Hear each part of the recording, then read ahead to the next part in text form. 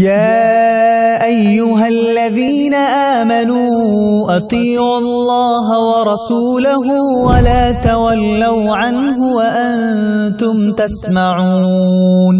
अगर आपको हमारा चैनल पसंद है तो सब्सक्राइब बटन पर प्रेस कीजिए और बेल आइकॉन पर क्लिक करके हमारे आने वाले वीडियो से अपडेट रहिए। अऊज़ु बिल्लाहि मिनश शैतानिर रजीम। बिस्मिल्लाहिर रहमानिर रहीम। शुरू करता हूँ अल्लाह के नाम से जो बड़ा मेहरबान निहायत रहम वाला है। कुल हुवल्लाहु अहद। ऐ रसूल आप इन लोगों से कह दीजिए कि अल्लाह एक है। अल्लाहु समद। अल्लाह ऐसा बेनियाज है कि वो किसी का मोहताज नहीं और इसके सब मोहताज है। लम यलिद वलम यूलद वलम यकुल लहू कुफुवन अहद। इसकी औलाद नहीं और न वो किसी की औलाद है और न कोई इसके बराबर का है।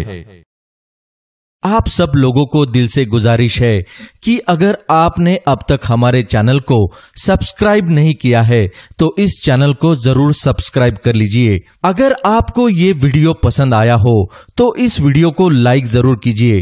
अगर आप इस वीडियो को दूसरों तक पहुंचाकर नेकी कमाना चाहते हैं तो इसे शेयर जरूर कीजिए। See, we must understand this. Though nobody wants to spell it out, nobody wants to say it.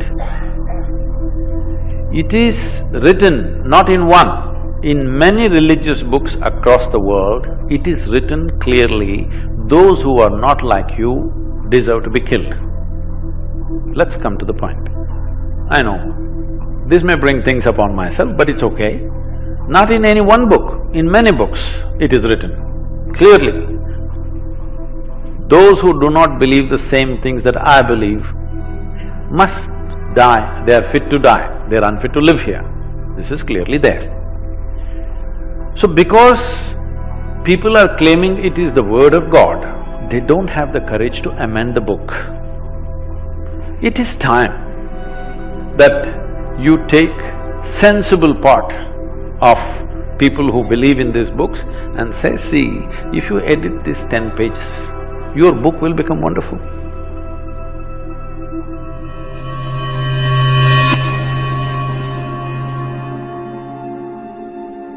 The Quran says, فَإِذَا انْسَلَخَ الْأَشْهُرُ الْحُرُمُ فَاقْتُلُوا الْمُشْرِكِينَ حَيْثُ وَجَدتُّمُوهُمْ وَخُذُوهُمْ وَاحْصُرُوهُمْ وَاقْعُدُوا لَهُمْ كُلَّ مَرْصَدٍ فَإِنْ تَابُوا وَأَقَامُوا الصَّلَاةَ وَآتُوا الزَّكَاةَ فَخَلُّوا سَبِيلَهُمْ.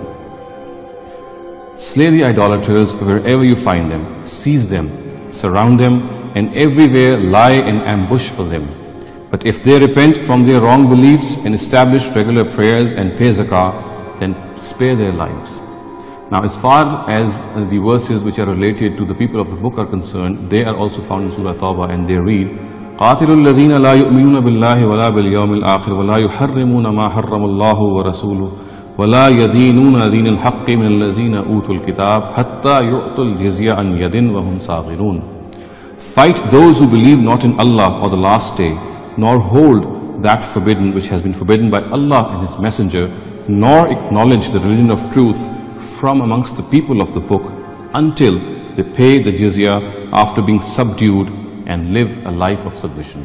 So on the basis of these verses, it is construed that Muslims must wage war against all types of disbelievers, and then either they must subject them to accept faith, the idolaters among them have to accept faith, otherwise they will be put to death, and the people of the book, if they do not want to accept faith, then they shall pay jizya and remain subservient to the Muslims.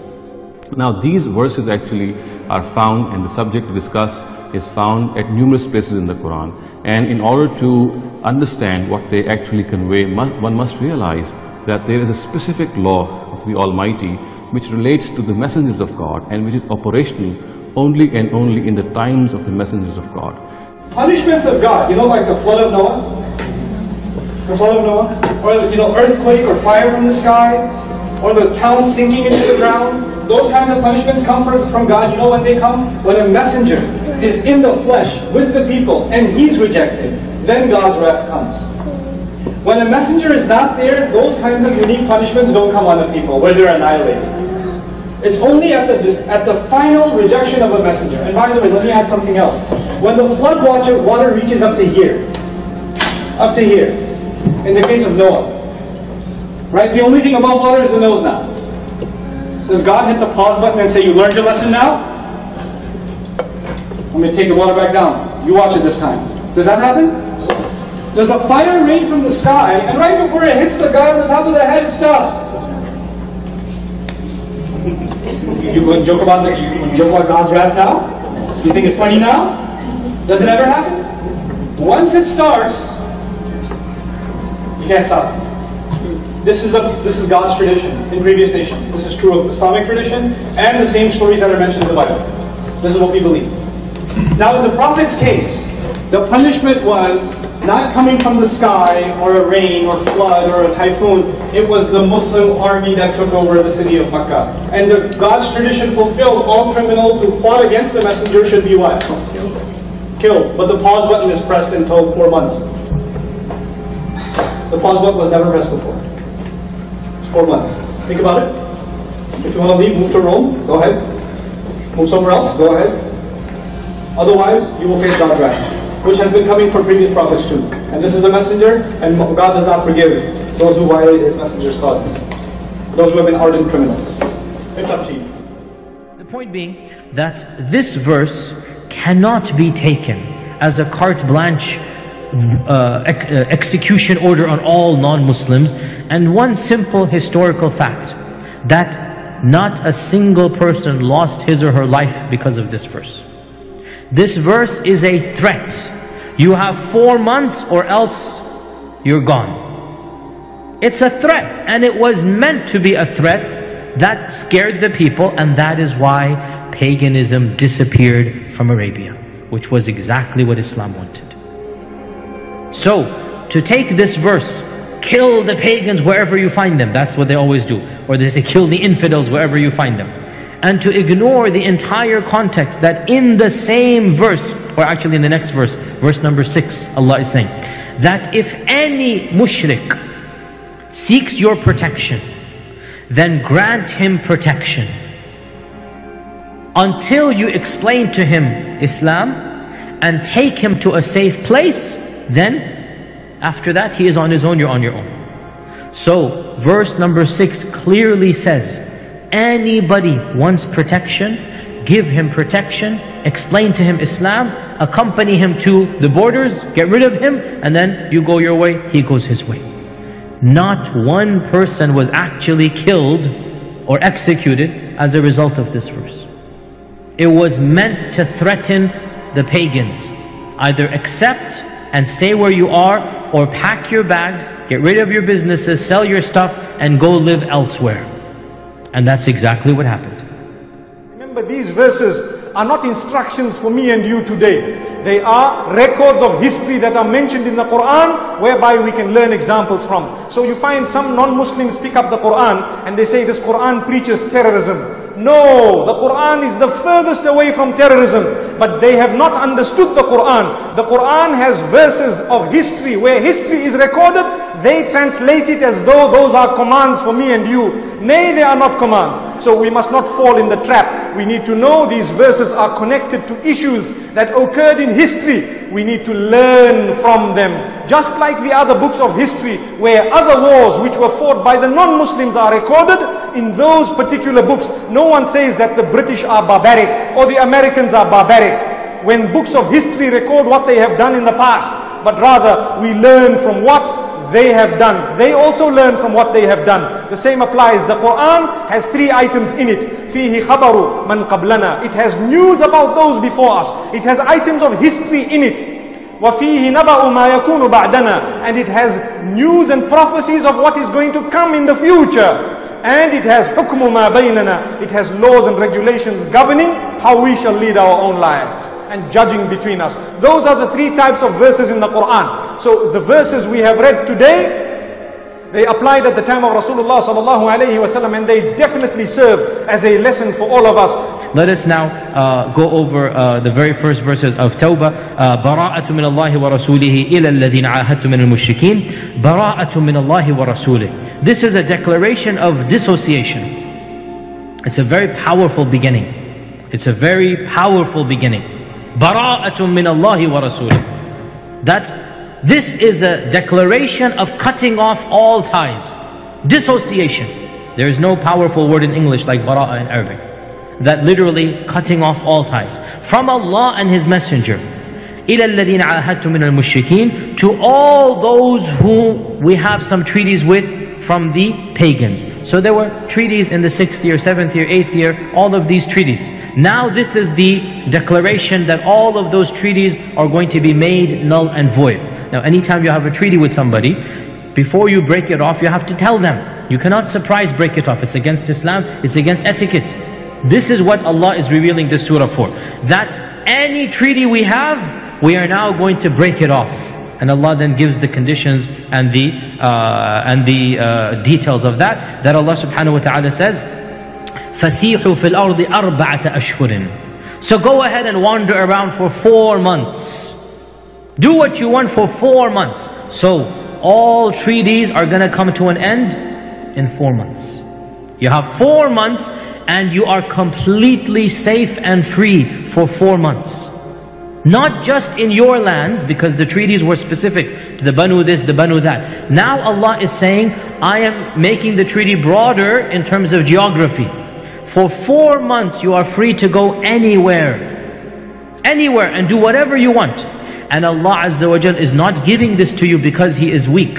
وَعَلَمُوا أَنَّكُمْ غَيْرُ مُعْجِزِ اللَّهِ. This is not because Allah is incapacitated. No, this is a generous gift to you, and Allah Azza wa Jal will humiliate the pagans. وَأَذَانٌ مِّنَ اللَّهِ وَرَسُولِهِ إِلَى النَّاسِ يَوْمَ الْحَجِّ الْأَكْبَرِ. And this shall be a declaration, adhan. This is a declaration from Allah and His Messenger to all of mankind on the day of the big Hajj, Al-Hajj Al-Akbar. And this is the day of sacrifice, Yawm Al-Nahr, which is the day after Arafah. This is Al-Hajj Al-Akbar, this is the day after Arafah. That Allah and His Messenger have cut off all relationship from the mushrikeen, from the pagans. There is no more relationship with the pagans. So if you repent, it is good for you. And if you turn away, then know that you are not going to defeat Allah. And that give glad tidings to those who reject, that they shall have a severe punishment. Except, there's an exception here. Except, meaning the 4 months, those whom you have a specific treaty with the pagans, with a time clause. Now the 4 months is those you don't have a time clause with. If you have a specific treaty with the pagans, any tribe, and they have not broken their promise at all, then in that case Allah says, فَأَتِمُّوا إِلَيْهِمْ عَهْدَهُمْ إِلَى مُدَّتِهِمْ. Go ahead and fulfill their contract or treaty until you put that time clause in, goes away. And that is because there were some small tribes, the Prophet actually put a time clause for 1 year, for this many months, he put a time clause. So we are a fair nation and people. And if the time clause was at the beginning of the treaty, and they didn't break anything of the treaty, then you don't have the right to break the treaty. You understand the difference between an unconditional treaty and a conditional treaty. So Allah puts the exception here. The conditional treaty that had a time clause, and they were good to you, and they honored the treaty, then how about them?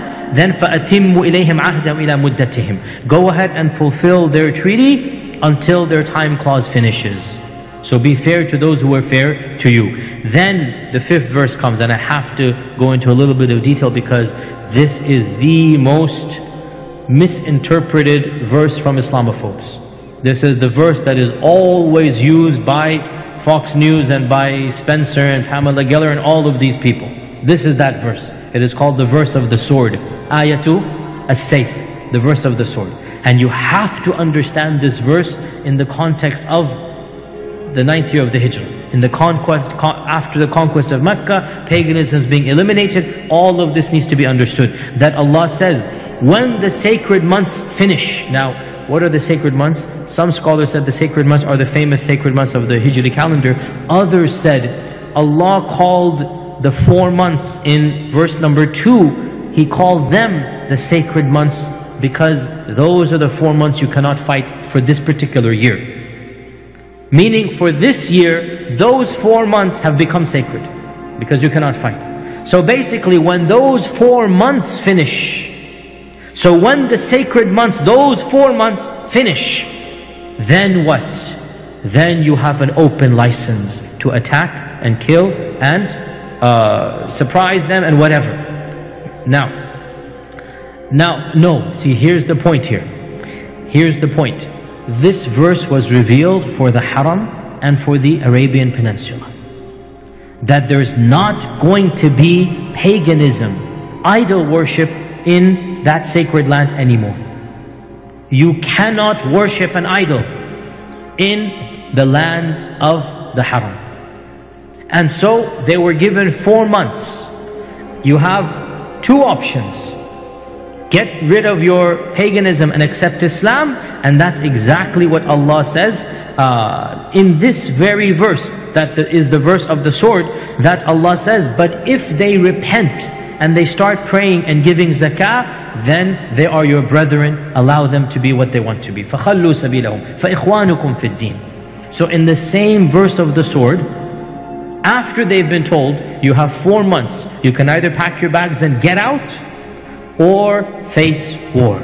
Now the Almighty Himself has taken upon Himself to punish people through these messengers, through His messengers which He has sent in the past, people who deliberately deny the truth, so that this whole exercise can be made a substantiation for the fact that a day of judgment will also come for all other people. So in order to make the day of judgment a corroboration, a fact of reality, this whole exercise was conducted by the Almighty through His various messengers whom He elevated as messengers, who were prophets of God, but they were elevated as Rasuls, or the messengers of God, and through them He punished people who had deliberately denied the truth, and as such they had become kafirs. So we must realize that these verses specifically relate to the law of the Almighty, which specifically relates to His messengers.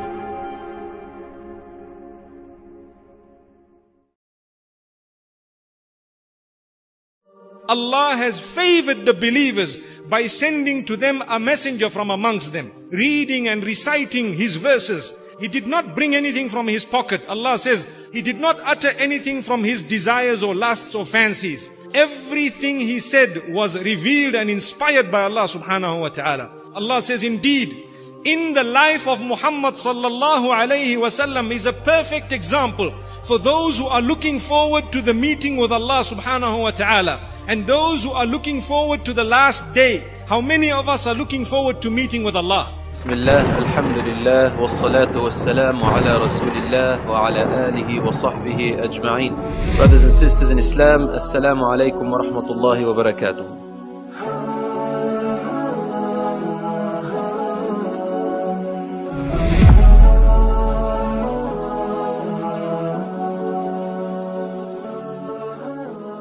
Allah Rabbul Izzah created the creation, and from the entirety of creation He Azza wa Jal selected, honored, preferred and chose insan. And from amidst the children of Adam, Allah Rabbul Izzah exalted, honored, preferred and chose the Anbiya. And in that regards He Azza wa Jal sent 124,000 messengers and prophets to teach, lead and guide mankind. And from the galaxy of Anbiya, Allah Rabbul Izzah chose the Rusul, the messengers, whom were given a specific revelation or a new Sharia. And from amidst these chosen category of the Rusul, He Azza wa Jal selected 5 as the Ulul Azmi min al-Rusul, as the greats amidst the messengers. These are the best sons of Adam, the princes and the greatest and the grandest amidst the messengers.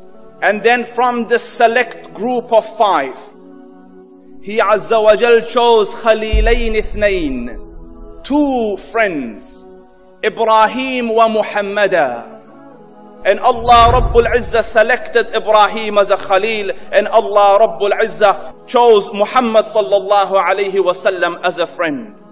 And then He Azza wa Jal from these 2 friends elevated, honored, chosen, preferred our Prophet Muhammad sallallahu alayhi wasallam for the seal of prophethood, and He honored him with the maqam of Mahmud, and Allah Rabbul Izzah completed the age-old religion of Islam through him. How can words of a mere individual ever be able to accurately convey the characteristics of Allah's best creation, the like of which humankind have never seen nor will ever see again? The awesomeness of this individual. The greatest human being to ever walk the face of this planet, the role model for the entire world, the most beloved to the heart of any believer, our Prophet, our Messenger, our example, Muhammad sallallahu alayhi wasallam. His name means the praiseworthy one. His name means the exalted one. Muhammad, the meaning of the word Muhammad is the one who is praised the most and the one who is praised the highest in all of human history. And no human being has been loved and admired, and no human being will be more respected and venerated on Judgment Day than our Prophet sallallahu alaihi wasallam.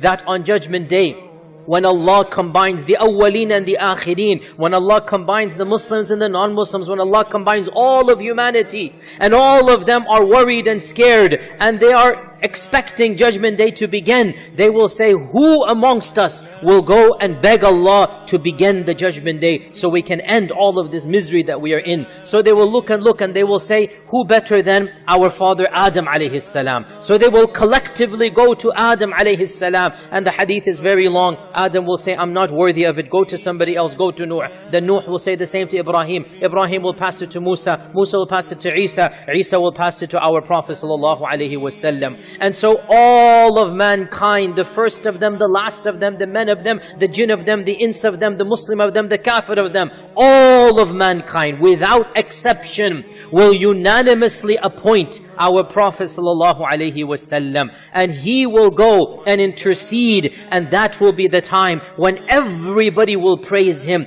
And in this world it is only the believers who praise him, and on Judgment Day everyone will praise him. So indeed he is Muhammad sallallahu alaihi wasallam, meaning the one who has been praised the utmost. In fact, Allah himself commands us to send salat upon our Prophet sallallahu alaihi wasallam, and he reminds us that he himself has done so, and he has told us that the angels have done so. In that famous verse, Inna Allaha wa malaikatahu yusalluna ala nabi. Say, Allahumma salli ala Muhammad wa ala ali Muhammad kama sallayta ala Ibrahim wa ala ali Ibrahim. Allahumma barik ala Muhammad wa ala ali Muhammad kama barakta ala Ibrahim wa ala ali Ibrahim innaka Hamidun Majid.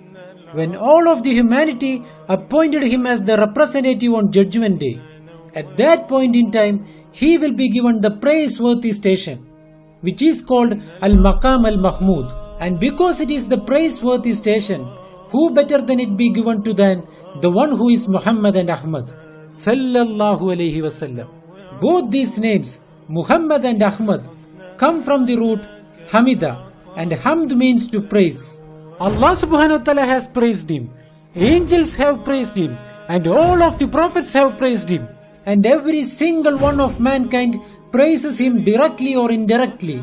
So he is praised in the heavens and in the earth, in the previous nations and in the present nation, in this dunya and in the akhirah. This is the ultimate praise.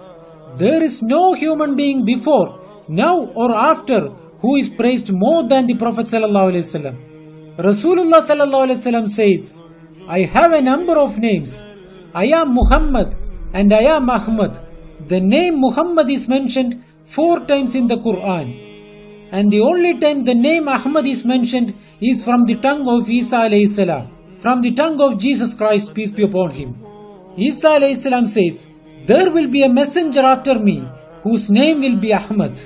And Prophet sallallahu alaihi wasallam says, I am al-Mahi, the one whom Allah erases kufr through. Through me, Allah subhanahu wa ta'ala will wipe out kufr.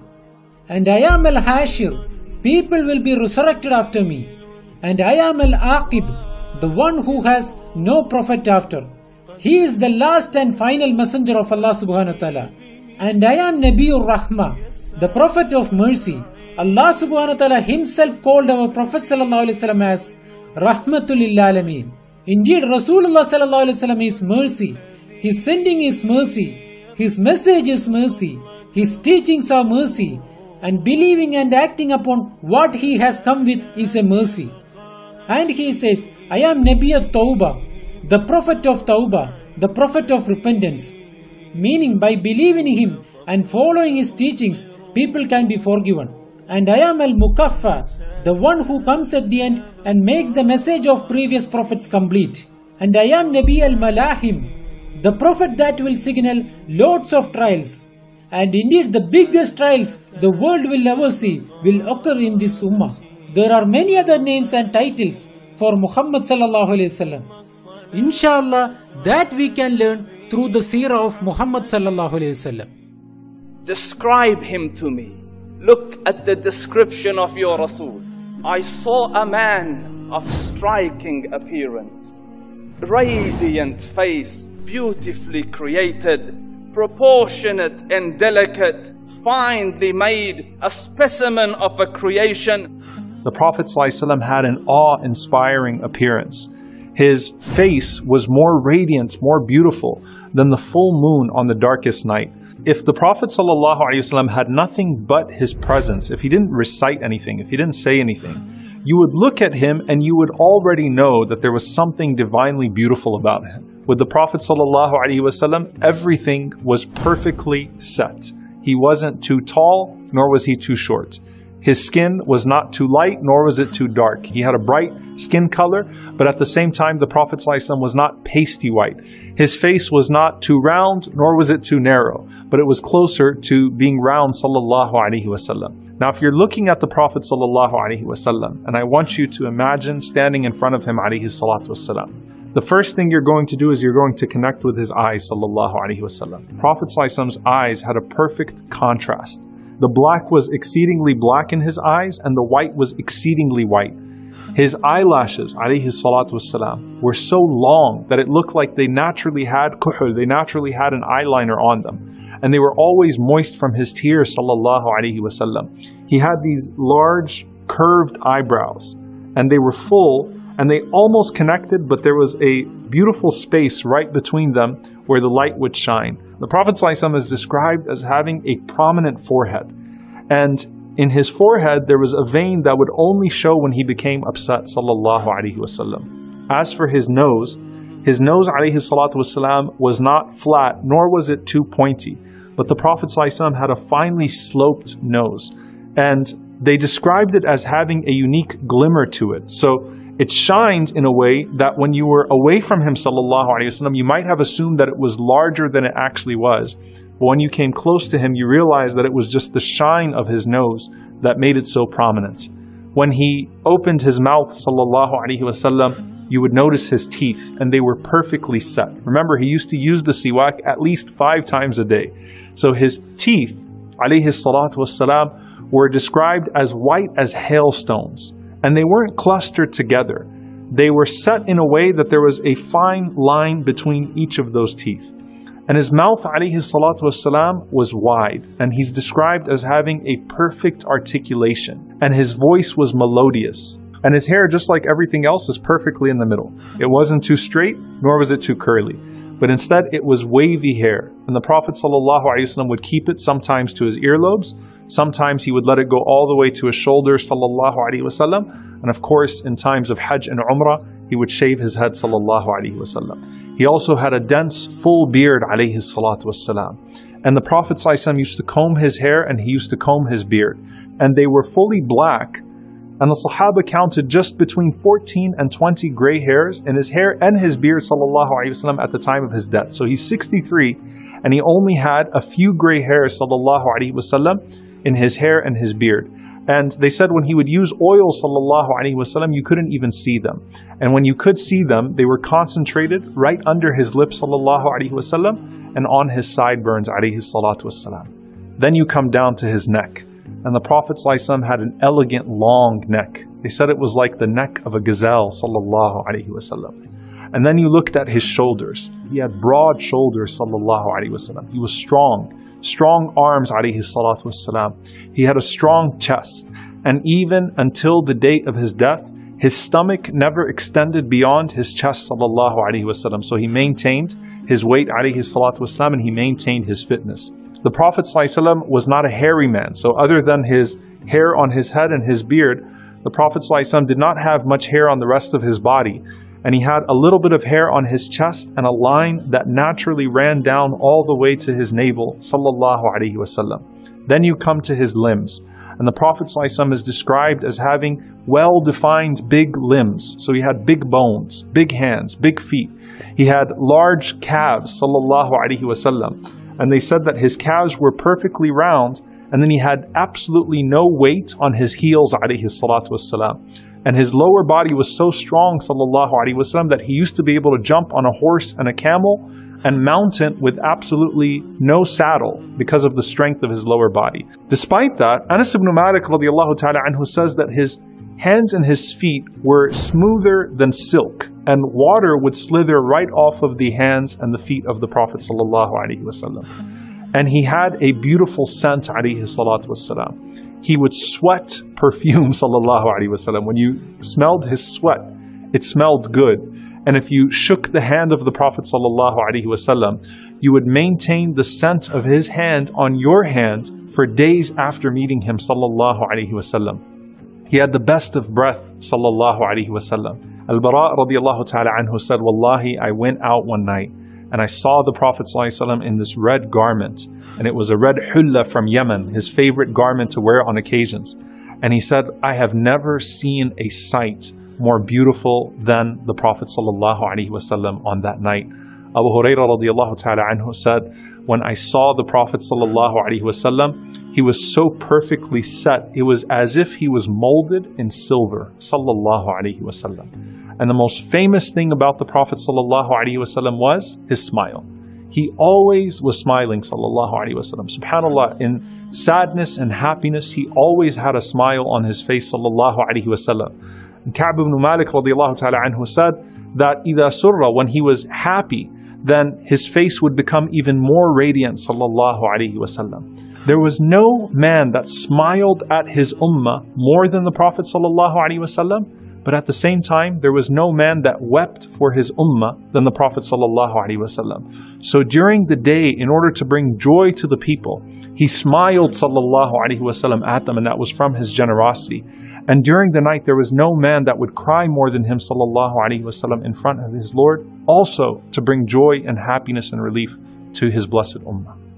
When he walked, he would walk briskly, as if he's descending down a slope. Some scholars have also said that it is as if Allah made the earth humble to him, that wherever he's walking, it's as if the earth is giving him the place to walk. And others said this is metaphorical. What it means is that that the Prophet ﷺ would walk briskly, and he's walking so fast that most of us, we can only walk like that when we're going down an inclined plane. When he turned, he would turn to face with his whole body. So he's walking, somebody calls him, he turns to face him with his whole body. Between his two shoulders was the seal of the prophethood. The Prophet ﷺ had a physical seal, a physical something. And this sign is the seal of the prophets. It is basically a outgrowth of hair in an area where hair does not grow, and it is of a different color. And it was between his shoulder blades, shaped like a pigeon's egg, an oval, small oval, like a pigeon's egg.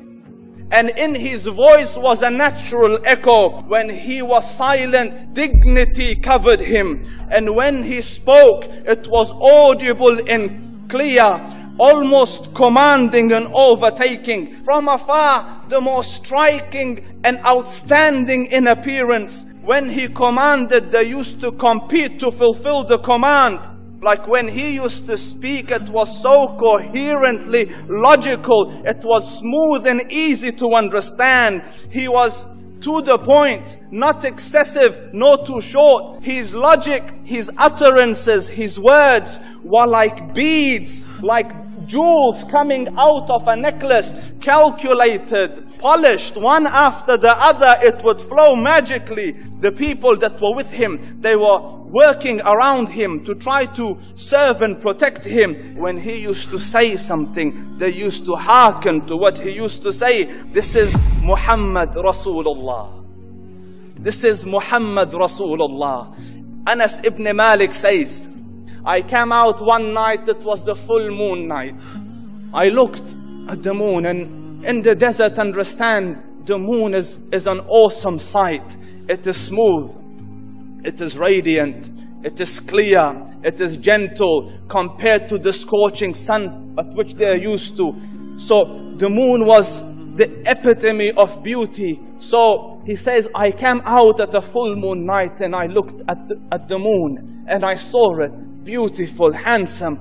So I said, let me go see if the moon is more handsome or my Prophet is more handsome. Let me see if that is more beautiful or the Prophet is more beautiful. So I went and I saw him standing afar. So I looked at his face and I looked at the moon and I looked at his face and I looked at the moon and I looked at his face and I looked at the moon, and he said, Wallahi, he was more handsome than the moon in its entirety. That is just the look of your Rasul. Aisha radiyallahu anha says, I was sewing with the needle. My needle dropped in the dark. I couldn't find it. I said, Ya Rasul, I can't find it. He moved his face close, and I swear, out of the radiance of his face, I found my needle. The Prophet sallallahu alaihi wasallam was mind-bogglingly handsome. But his handsomeness was covered with waqar in jalal and hayba. The Sahaba say, when we used to sit at his feet, two feelings conflicting would come on the heart. The first one, you wanted to look at him. You wanted to behold the majesty of his face. And when you wanted to look up, shyness used to overtake you, so you used to look down. At the same instance, two conflict. Amr ibn al-As says, I sat with him many times, but if you ask me to describe his face, I can't describe it. I couldn't look up at him because it was difficult to penetrate the awe and the splendor of the Rasul. وَأَحْسَنُ مِنْكَ لَمْ تَرَ قَطُّ عَيْنِي. More beautiful than you, my eyes have never seen. وَأَجْمَلُ مِنْكَ لَمْ تَلِدِ النِّسَاءُ. More beautiful than you, the women have never given birth to. خُلِقْتَ مُبَرَّأً مِنْ كُلِّ عَيْبٍ. You have been created free from all flaws, physical flaws. كَأَنَّكَ خُلِقْتَ كَمَا تَشَاءُ. As though you have been created how you wanted to be created. Sallallahu alayhi wasallam. So Allah subhanahu wa ta'ala has created the best of creation in such a way that just by looking at him, you'd love him. Subhanallah. Abdullah ibn Salam radiallahu anhu, he was a Jewish rabbi. When he saw Muhammad sallallahu alayhi wasallam for the first time, he said, as soon as I saw this face, I knew this is not the face of a liar. This man utters the truth. He is the Nabi. And immediately that same majlis, the same sitting, he had accepted Islam because he heard the words of Muhammad sallallahu alayhi wasallam, and he said, those are the words of a messenger. May Allah subhanahu wa ta'ala make us truthful. As for his specialities, something that only he was given and no other human being was given. Number one, he is the final prophet of Allah. And there's only one prophet that can be the final. And Allah chose him to be the final prophet. Number two, the prophethood of our Prophet ﷺ had been decreed by Allah even before Adam ﷺ existed. Even before the ruh was blown into Adam. Of the specialities of our Prophet ﷺ, number three, is that he is the only prophet to have been sent for all of humanity. In fact, the only prophet to have been sent even to the jinn. No prophet before our Prophet ﷺ was sent to all of humanity. No prophet. Every single prophet was sent to a specific nation. Of the specialities of our Prophet ﷺ, our Prophet ﷺ said that Allah has helped me with ru'ub. Ru'ub means a type of fear that Allah will inflict into my enemies even before I reach them. That when he went into battle against an enemy, then the people became terrified of him even before he reached them. Of the specialities that he has been given was that he has been given the largest ummah out of all of the prophets. Of his specialities that no other prophet has been given is that he has been given the most powerful miracle, and that is the miracle of the Qur'an. There is no miracle that compares to the Qur'an. Look at any other miracle that you can imagine. The splitting of the Red Sea, all of these miracles, we have no access to them. We didn't see the splitting of the Red Sea. It's not really a miracle for me and you, except that we believe in it. But the Qur'an is a miracle I can recite and the people can hear. It's a living miracle. Of the specialities that our Prophet ﷺ has been given is the night journey of Al-Isra wal-Mi'raj. No other prophet has had the privilege of undertaking this journey. The only human being to have been called up to the presence of Allah Azza wa Jal. Of his specialities that he was given is that he is the leader of all of humanity, and he deserves to be the leader of humanity, and he will be the leader of humanity on the Day of Judgment. Of the blessings that are unique to him is that the Prophet ﷺ will be the very first human being to be resurrected on the Day of Judgment, as we said. The first grave to open up when the second trumpet is blown. The Prophet ﷺ said, the first grave that will crack open will be mine. Of the specialities that he has been given is that he will be given the largest hawd.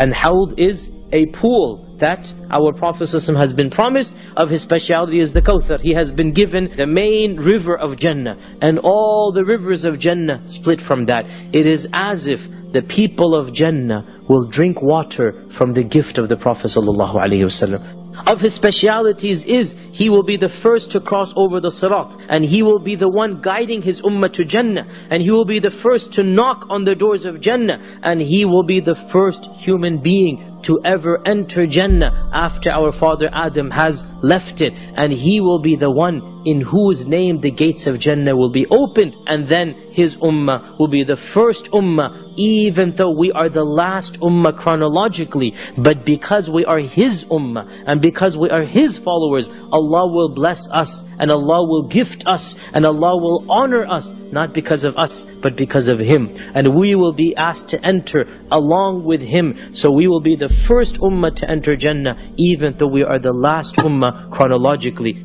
The final speciality that will be mentioned is that Allah has blessed him with the highest level of Jannah.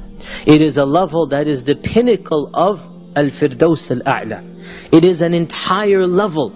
Some scholars have said that Jannah, you can look at it kind of like a pyramid, in that the higher up you go, the fewer the people. So Jannah will be more populated at the lower levels, and the higher up you go, fewer and fewer people will be able to get to those levels. And there will come a point, and there will come a level that is an entire level of Jannah, and that is meant for only one person. The whole plane of that field of Jannah is only meant for one person, and it is the pinnacle of Al-Firdaus Al-A'la, and it is immediately underneath the throne of Allah subhanahu wa ta'ala, and this is called Al-Fadila. And the Prophet ﷺ said that this Fadila, it is a level of Jannah that Allah has chosen for only one of his servants. And then he said modestly that I hope that I am that person. In Mecca, where he was born, he was known as Al-Amin, the most trustworthy. Even though his enemies had stole from his followers, killed his followers, tortured his followers, confiscated their properties, he could have done what others do in warfare. He could have then confiscated their wealth that he was holding. But when they entered his home to kill him, they did not find him there. Instead, they found his cousin Ali radiallahu an. And he left Ali in his house when he escaped for only one reason, so that Ali radiallahu an could give back to them the valuables, the money that they had entrusted with him years ago. Can you imagine a man who is hated for his message, opposed for his message, sought to be killed, yet those people who hated the message and sought to kill him, they never thought to come and say, give us back our money, because still they trusted him, because they knew there was no one with more trust in Mecca than Muhammad sallallahu alaihi wasallam.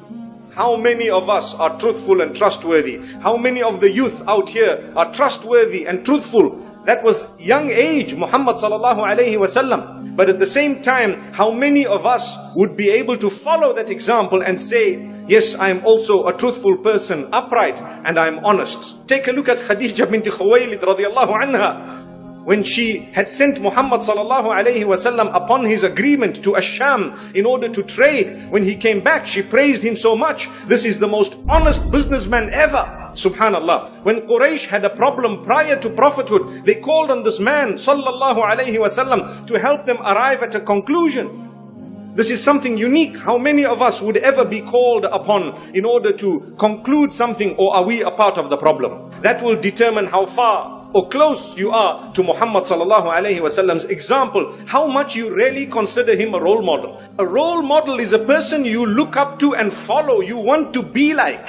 He is the only role model that is supremely in every single aspect of life. Amazing. So where is your truthfulness? Here is a woman who wanted to marry him, and subhanallah, based on the fact that his character was absolutely amazing, his conduct, the accountability, the fact that every little portion of wealth was recorded and every little portion was accounted for. Subhanallah. That was Muhammad sallallahu alayhi wasallam. How many of us in business, we are not transparent.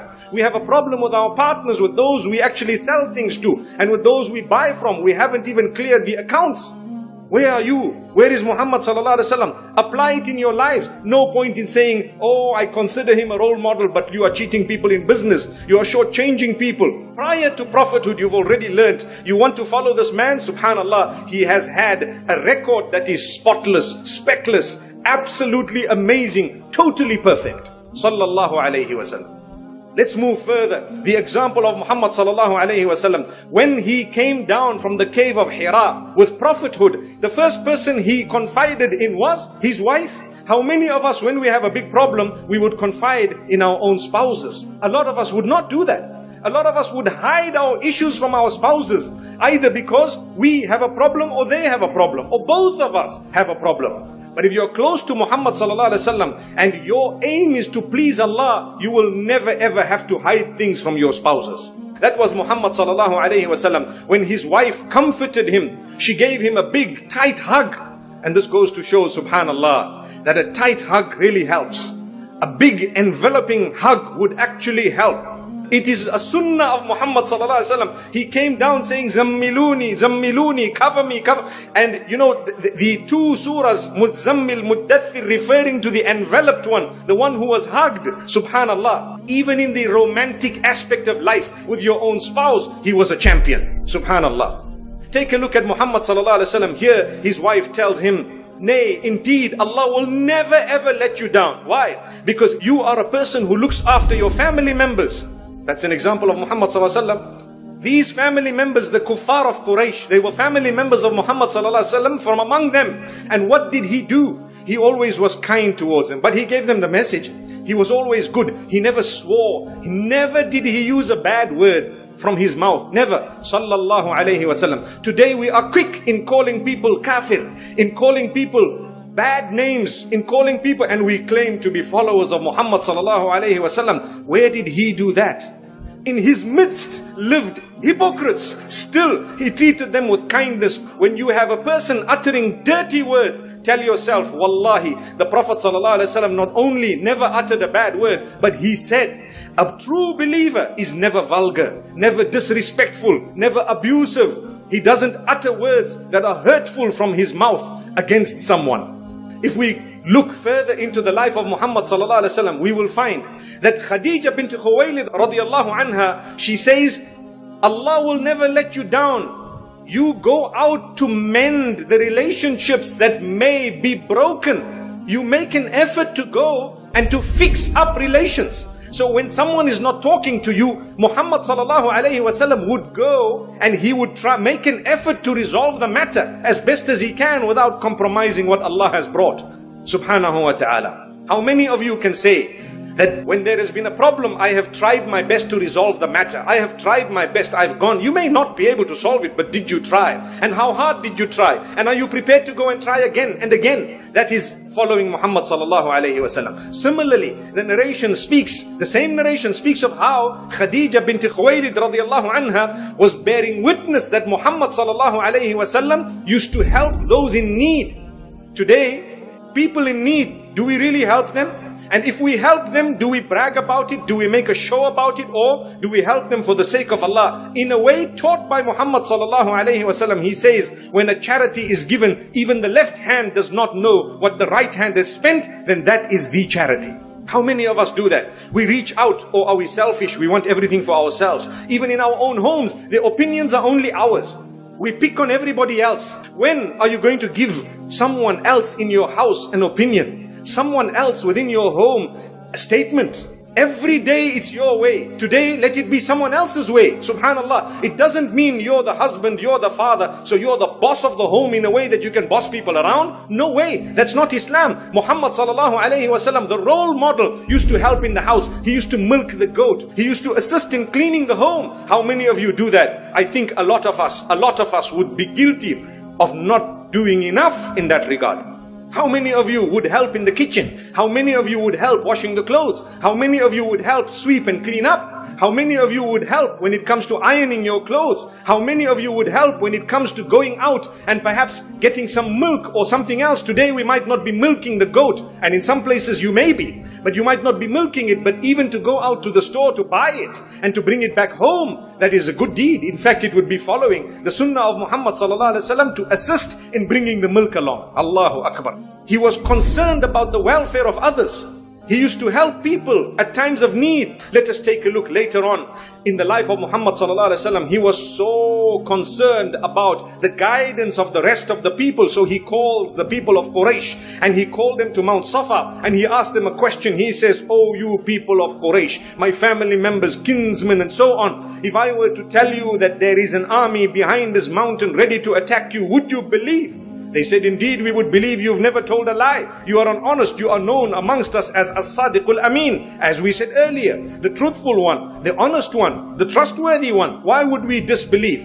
So he said, "I am warning you about a punishment that is about to come to you unless you believe in one Allah, the Maker alone."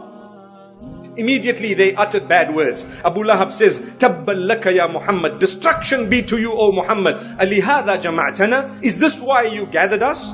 And verses were revealed later on mentioning the destruction of Abu Lahab. But Muhammad sallallahu alayhi wasallam himself, how did he react to that? Did he swear back? No, he didn't. From even thinking of that, he did not utter a single bad word. He was quiet. He took it. Today, for us, how would we take someone who criticizes us? Would we get up and say the same vulgar words as they say? Or would we be sensible about the whole thing? Yes, you have every right to react, but your reaction must be noble. From your reaction, people must be able to pick up that this is prophetic, it is noble, it is the teaching of Muhammad sallallahu alaihi wasallam. It is sensible, it is something that a sane, mature human being who's a mu'min, who has belief, who wants to emulate the example of Muhammad sallallahu alaihi wasallam would do.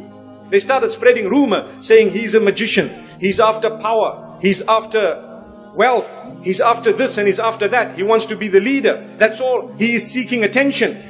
Never ever did he accuse them of the same. Not once.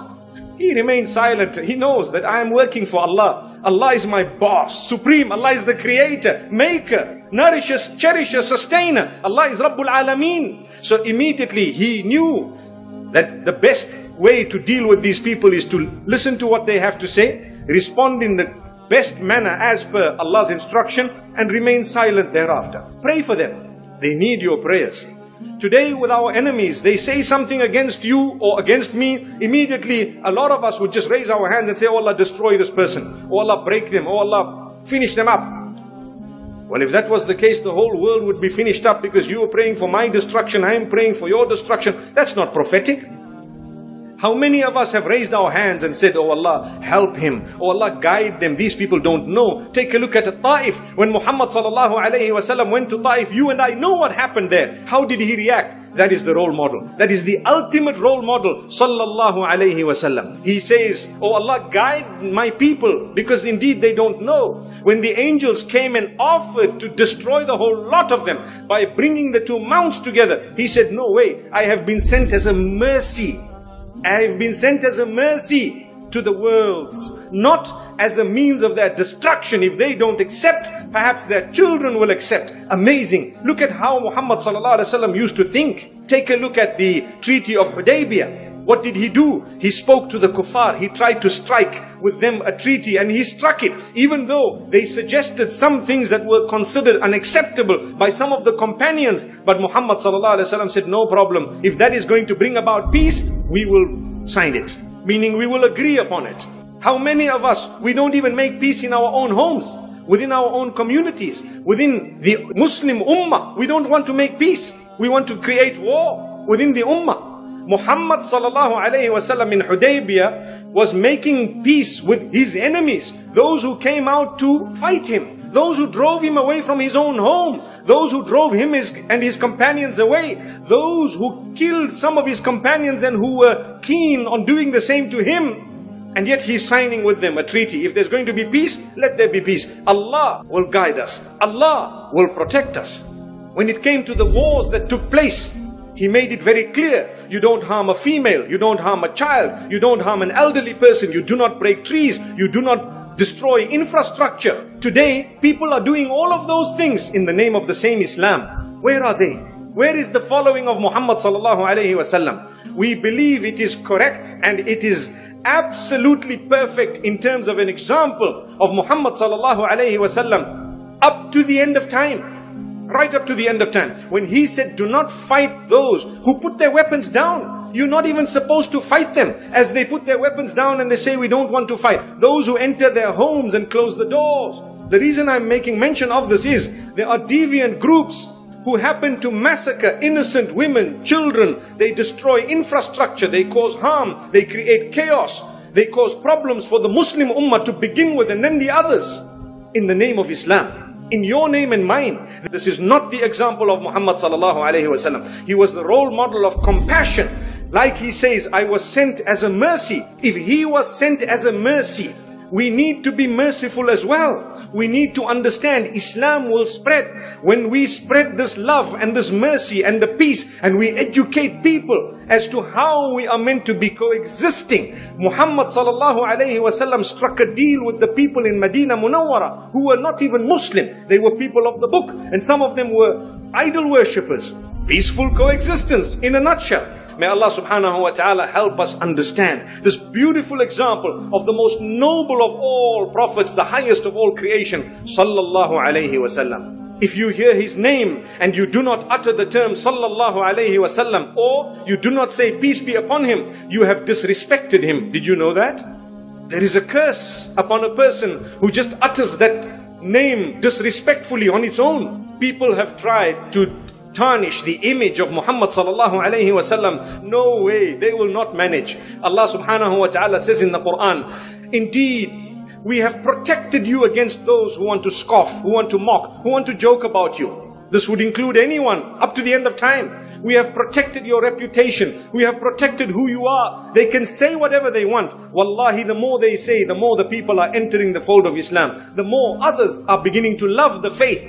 They can do what they want to extinguish that powerful example. They will never be able to do that. May Allah help us promote love, promote mercy, promote kindness. May Allah help us to solve our matters between us so that we can live as an ummah. Let's take a look at Anas ibn Malik radiallahu anhu. Wallahi, I served the messenger, may peace be upon him, for 10 whole years. Imagine, 10 years. I served Muhammad sallallahu alayhi wasallam. And what does he say? فَمَا قَالَ لِيَ أُفٍّ قَطُّ وَمَا قَالَ لِشَيْءٍ صَنَعْتُهُ لِمَ صَنَعْتَهُ. He has never ever told me a single hurtful word and I was working for him. Not one oof. He didn't even make a gesture or a noise, a sound that was derogatory or negative. Never did he say oof to me. This is Muhammad sallallahu alayhi wasallam. Never did he say for anything that I did, why did you do this? If I did something wrong, he would correct it himself with a smile. How many of us, those who work for us, we are so bad to them, we are rude to them, we treat them like they are not human beings, we abuse them in whatever way. We don't pay them, we shortchange them, we treat them like they are animals, and we claim to be Muslimin. A man with a huge vision. The Prophet sallallahu alaihi wasallam, the best of Allah's creation, was physically abused.